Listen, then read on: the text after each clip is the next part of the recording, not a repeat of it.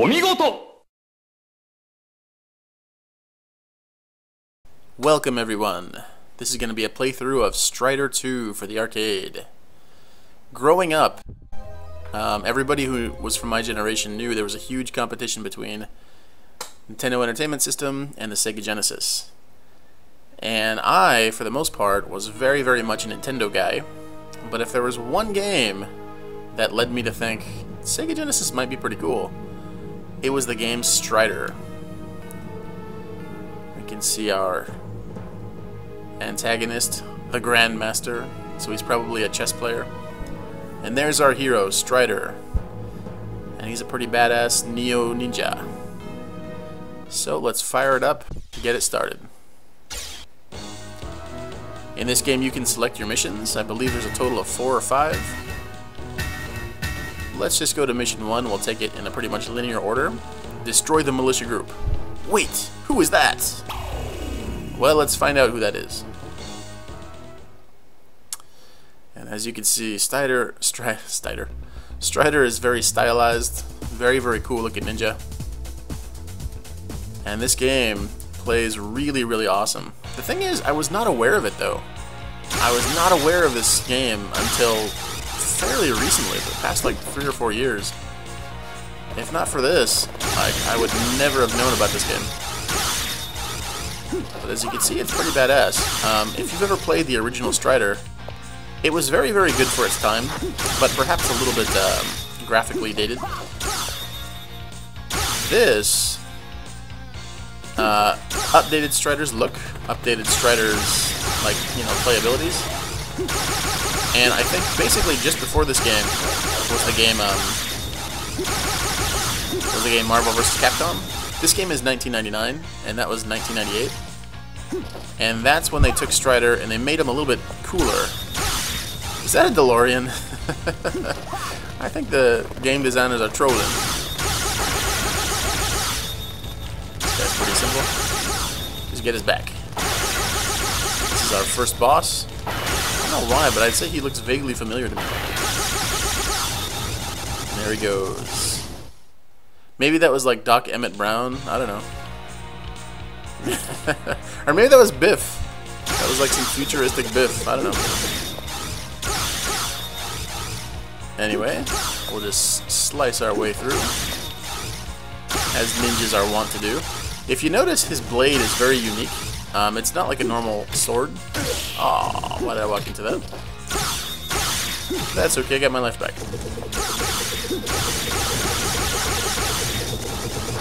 Oh, was that Son? That is Son. Oh, and I missed him. Son, another arcade game. I've got a lot of things that I could say about him, but first, let's just talk about Strider. I notice in a lot of my playthroughs I get very, very distracted. Oh, a moo cow! You see? Oh, we can't get the moo cow. Anyway, let's keep on going. Yeah, so Strider was a really, really awesome game that I really loved way back in the day. Very unique, especially in the movements. Strider can, as you've seen so far, cling to the walls. He can, go up and down, flip around, do all kinds of cool stuff. And that's kind of what made the game so unique. Back in those days, something like Metroid, it was an innovation just to go backwards. And then now you've got this character who could like cling to walls and, do all kinds of crazy stuff. Life up. If you're wondering what that B is, I think it's a boost. And so you hit it, you turn it on, and basically all of your sword slices, they will hit the enemy. And no matter where you're doing it from. And there he goes. Cool. And I love this era as far as like graphics. This is an arcade game, but it looks just like PS1, right? But yeah, this plays very, very smoothly, very, very awesome. The things that you can do, and they're very, very simple, but very cool. Got our big old sword. And let's keep on going. Yeah, so the basic plot, I believe, of Strider, I believe of this one, The basic plot of Strider, you're fighting against the Grandmaster, this alien overlord, and you're a ninja, so you are on a mission to assassinate him. Oh, I don't know exactly what that's from. I forgot the name of the game, but that's also from another Capcom arcade game. I forgot the name off the top of my head, but yeah. This is a very, very Capcomy game. Capcomy. Okay, let's keep on a roll. So like I said, that was the simple but very, very easy plot. You have this alien overlord, you're a ninja, you gotta assassinate him. And his name is the Grandmaster, so I'm assuming that he's a chess player. The High Society residential area. Now I gotta beat these bitches. Tong Poo. What an unfortunate name. Oh, how unfortunate to fall down. Give me my life. There we go. I'll turn on my boost again. And slice these bitches.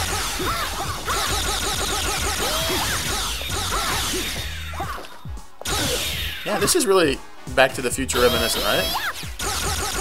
It took some inspiration, I'd say. 1999, I don't know. Were they just kind of like reminiscent back then of Back to the Future? Nice. The wealthy area of the city. Why did that happen? I didn't try to dash. Life. Sword. Is that a Donkey Kong barrel? This thing is tributing too many games for me to like mention all at once. So yeah, I slice these guys out of here. I played that game, Strider, when I was a kid, and I actually beat it with a friend of mine. And we spent a long time beating that game, but it was really awesome. It was really worth it. And that was back in the 80s. 80, I don't know, 7 around. And then a long time passed, and I believe there actually was a Strider 2 that was not this one. And I think it was on the Genesis, but it went over my head. I didn't see it because I didn't have a Genesis. I just played at my friend's house. And the next time that I saw from Strider, he was in the form that he's in now. And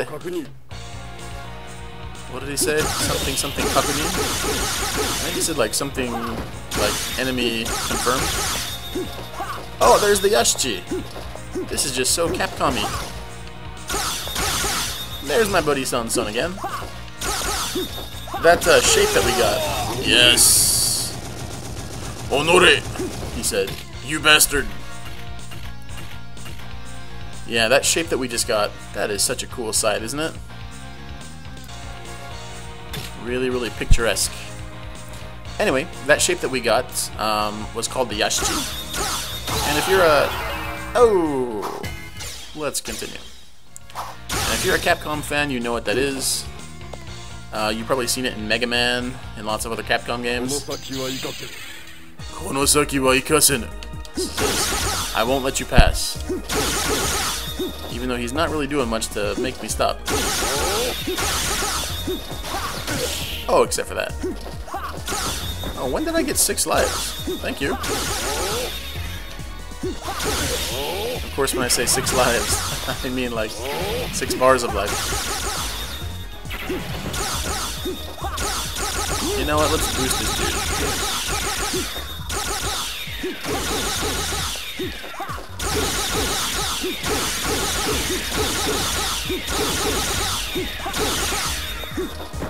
Oh, there goes our boost. So, the next time Strider made an appearance, I mean, like I said, there was that Strider too, but I don't think it was a huge deal.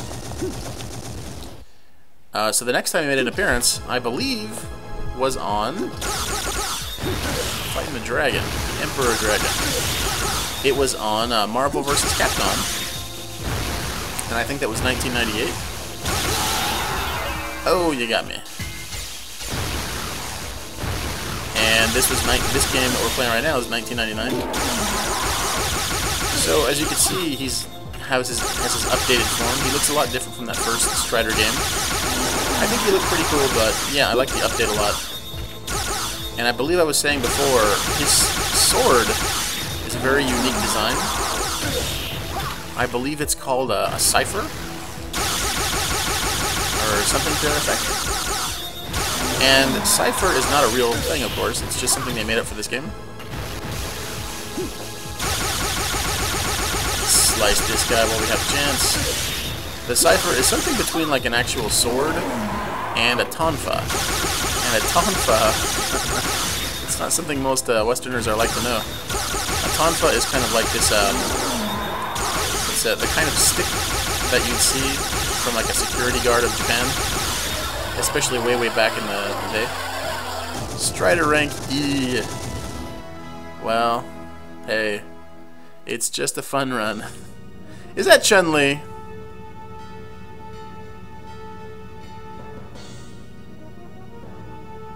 Chun! What have they done to you? You're a bad guy now.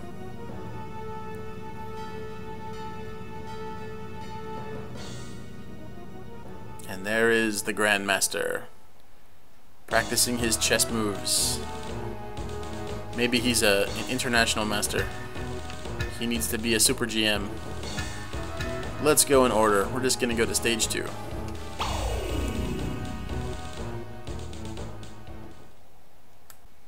Invade and attack the armed fortress.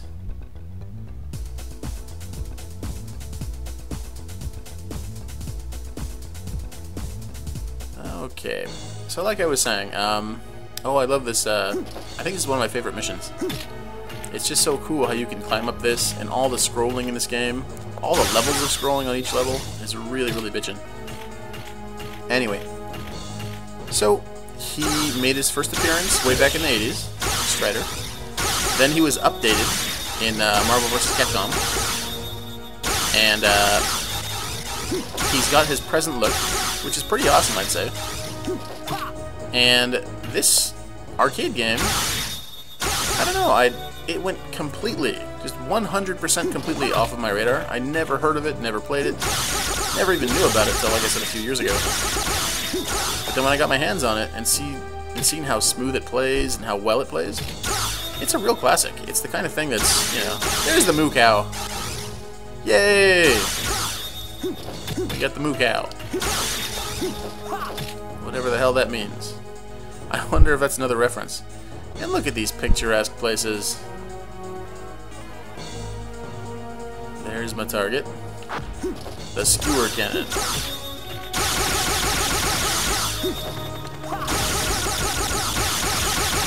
We're gonna slice the hell out of it. And what did I miss down here? Oh, well, it's gone forever. The weapon storage. I couldn't quite hear that. He probably said, "Hey, you're a jerk. You jerk." And I'll just slice you from back here, pal. With my sword power up.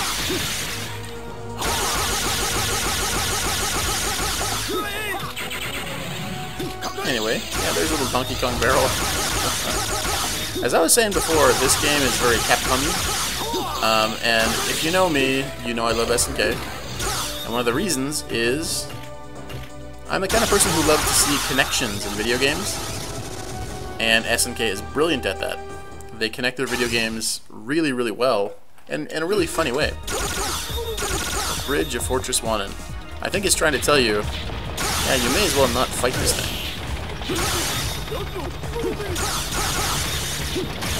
It's a platformer. Oh, you got me.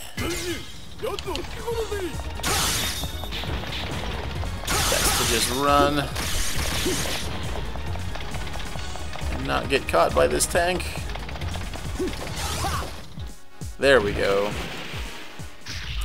So in a lot of SNK games, there'll be really awesome connections. You know, like endings that show characters from different Capcom or different SNK games. And this one of the reasons I like it is not only is it a lot of fun, but also this one does that kind of same thing too. A lot of, you know, Capcom touches, a lot of Capcom connections. Oh, I jumped over you, dude. Now you're gonna pay for it. So Son is one of those things. If you remember our play last time of Gunbird, we established that the monkey girl in that game... Oh, you know what? I better use my boost. I should have used it faster. The monkey girl in that game, she was based on Sun Wukong, who is this character in Chinese fiction. It was the monkey from the book Journey to the West. Aw, too many landmines. And it's really hard to underscore just how influential that character is. There's so many things that have been based on that, specifically that monkey character.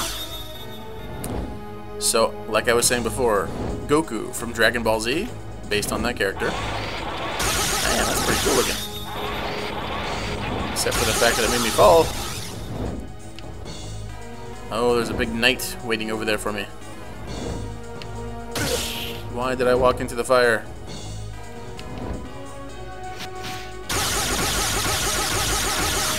Yes, we sliced him. Power up the sword. Anyway, as I said, I cannot emphasize enough just how influential was the character of Sun Wukong to, I mean, not only Japan, but all of Asia. That was a very, very influential character. And, so many, many things have been based on him.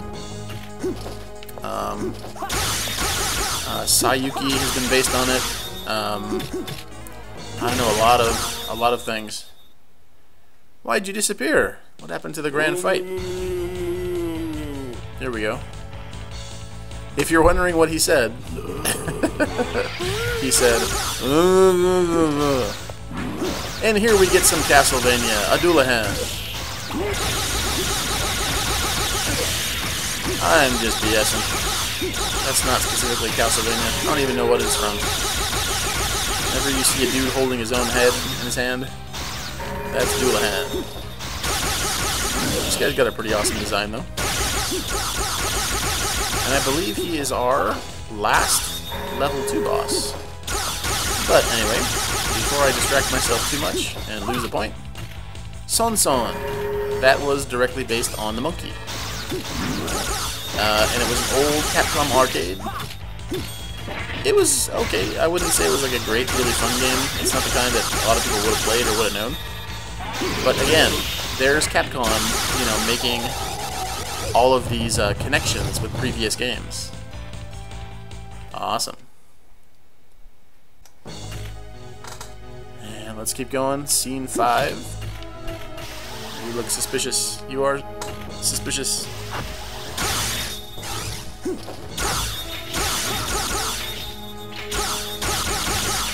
Anyway, let's keep on plowing through. I really like this game, but one problem is it only gives you such a limited time to even see your surroundings that I'll often find myself dying. I'll often find myself, you know, like falling off cliffs. I'll often find... No, I'm not doing this as like a comedy skit. Can I go through? No? I'll often find myself just like, you know, passing something that was like right by a boss, and just kind of asking myself, what would have been there if I would have went down? Let's explore a little bit. View! That's how you get it. If you get that little view, that little kanji for the dragon, it gives you extra life. So now my max is 6, and that makes me very happy.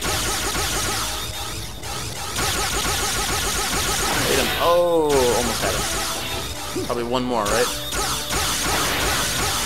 Oh no, this dude's tough. Anyway, how are you liking the design so far? Should have double jumped. It's a little bit more life. I am loving the way this game plays, the way this game feels. Like I said, the only complaint I have is it's hard to know exactly where you are, what you're doing. I better use my boost before I die.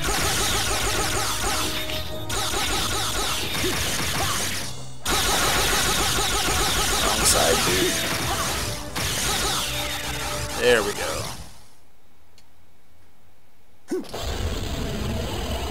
Ooh, I'm about to die. Herzog Schlange. I've heard the word Herzog before. I've heard the word Schlong used in a different meaning. But what the hell?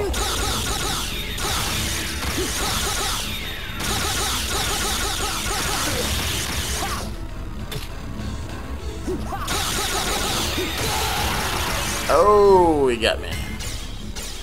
I'm not gonna take any of that from Mr. Herzog Schlang.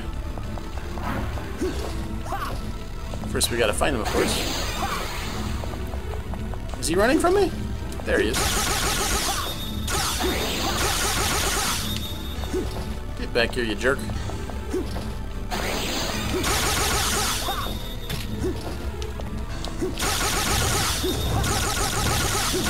He's just standing there. My robot dragons will get him.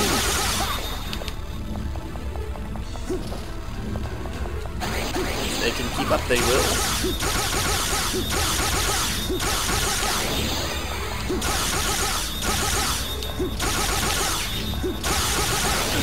Oh, they got up. Get back here, Herr Schlong. Why did I fall down the pit? Let's use that boost before we die. Slice. And again, we just manage a rank E. I think that's mostly to do with clear time. But you know what? You're insanely stupid. You know what? I'm not going to worry about that.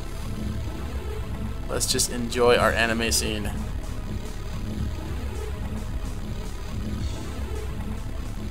You know I don't care about clear time, because I enjoy about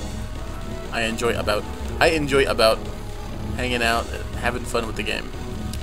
And I hope you had fun so far. We're gonna stop right here, and we're gonna pick up next time and finish missions 3, 4, and I believe 5. So I hope you enjoyed, and we'll pick up next time. Mite kurete, arigatou gozaimasu. Sayonara.